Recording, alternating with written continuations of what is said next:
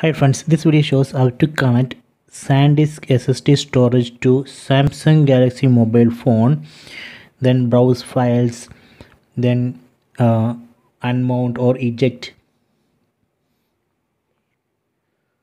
So this is the SanDisk SSD storage. This is 1 TB SSD storage.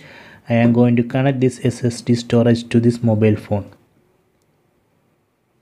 Let me connect it.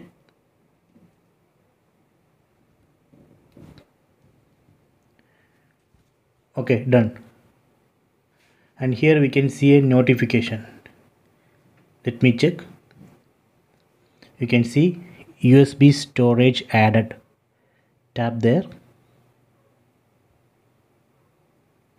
Now we can see files inside that SanDisk SSD storage. So here itself in the notification we can see open option, open and unmount.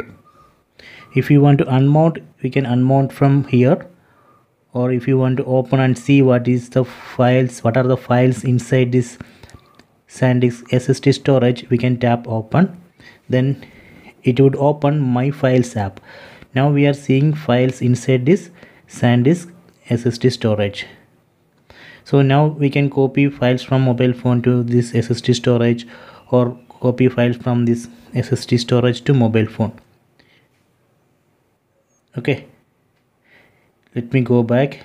Then here we can see the size of this SSD storage, 30 MB of 1 TB used. If you tap here, we can see the files inside that SSD storage. So we can also directly open my files app here. You can see the icon of my files app. Tap here, then go down, then tap on USB storage. See, we can see the files inside this SSD storage. There is one more option. Let me go to settings, then go down, then select battery and device care. Tap here, then tap on storage, then tap on these three dots on top right corner, then select advanced. Now here we can see extreme SSD. You can see the size 30 MB of 1 TB used. Tap here.